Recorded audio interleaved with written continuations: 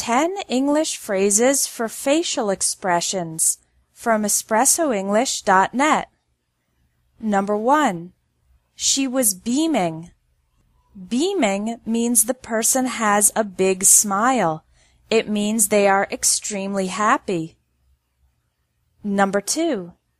The kids were smiling from ear to ear. Smiling from ear to ear is another expression to describe a big smile. Number 3. He looked puzzled. The word puzzled means a little bit confused. Number 4. She grinned. To grin is to smile. However, a smile is always happy, whereas a grin can be used with other emotions, like a sheepish grin when the person is embarrassed, or an evil grin when the person is malicious or mischievous. Number 5. She winced when the doctor gave her an injection. To wince is to get a quick expression of pain on your face. You can wince because of physical pain, as in this example of receiving an injection, or emotional pain or embarrassment. For example, I winced when my son asked a fat woman if she was pregnant. Number 6. She gave me a dirty look. A dirty look isn't something offensive. It is looking at the person in an angry way.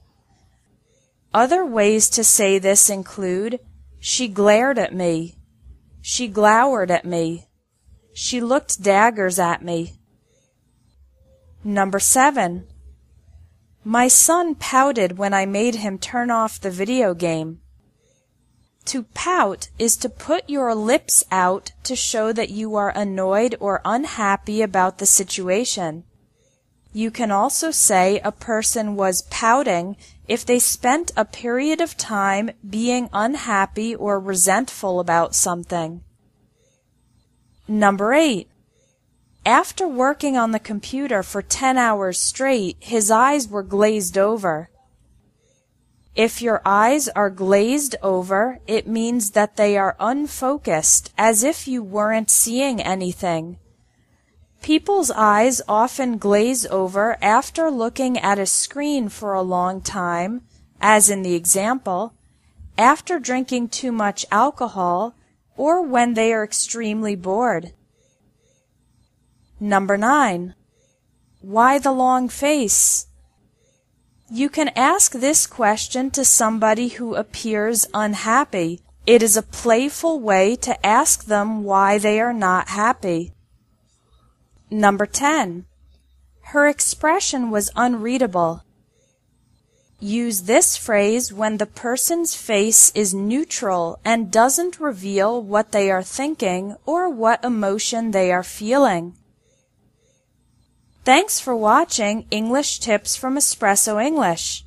If you liked this video, please share it.